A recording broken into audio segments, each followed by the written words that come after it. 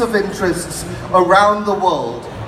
We apply the syllabi and the content that you teach in the classrooms to the exact places.